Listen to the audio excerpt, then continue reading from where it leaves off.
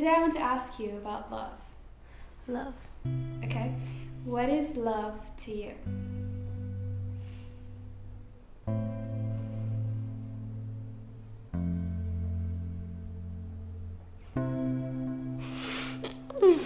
Okay, love.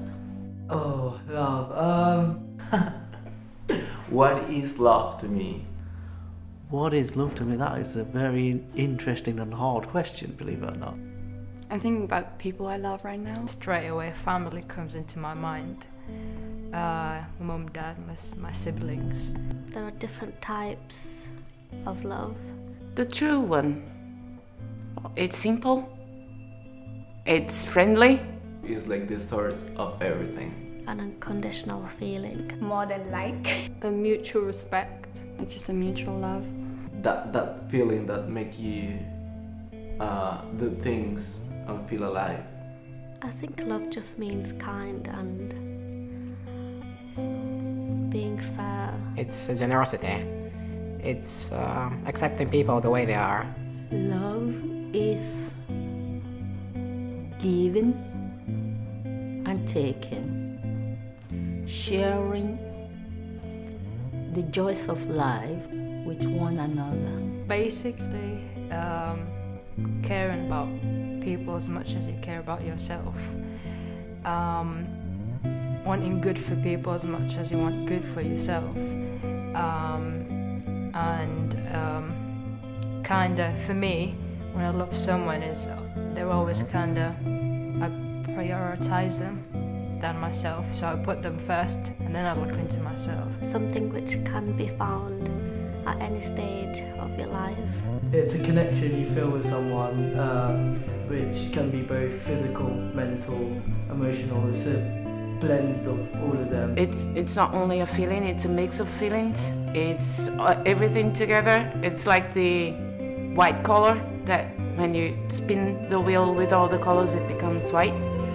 It's something like that. Knowing that you're with somebody who you feel comfortable with. Knowing that that person, like that's the only person in the world who will make you as happy as they do. To be happy for other people because they are happy.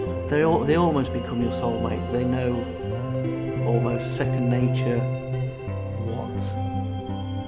They almost instinctively know how you feel, kind of thing. They understand your feelings. Dying for that person that you love. Like I always try to think about this situation, like if you have someone like shooting to a person that you love, like love, it's the act of putting yourself in front of the person and like taking the bullet, you know. And even if it wasn't forever, even if it was just a short amount of time, you're just thankful that you have it because it's worth it. Because God loved us first. That's how we experience love and are able to give that love to other people. So God is love. Accepting all human as one. People should maybe love a little bit more, and also people who are a little bit different than themselves. Just not like, I know everyone loves their close family and their close friends, but maybe we should try to love people regardless of who they are.